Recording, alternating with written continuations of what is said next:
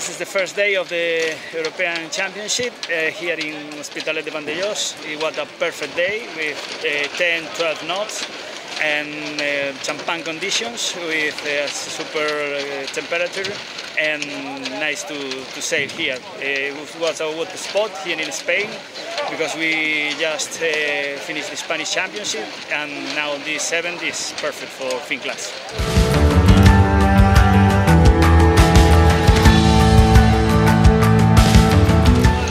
It was a perfect day because the wind is more important than expected.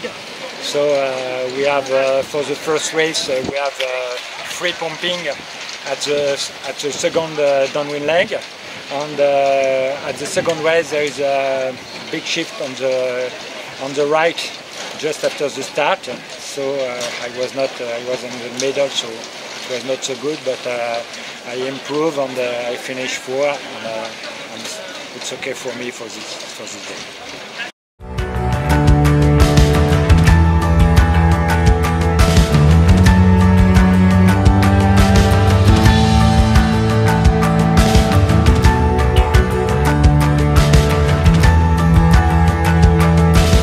Day of the Fin Europeans.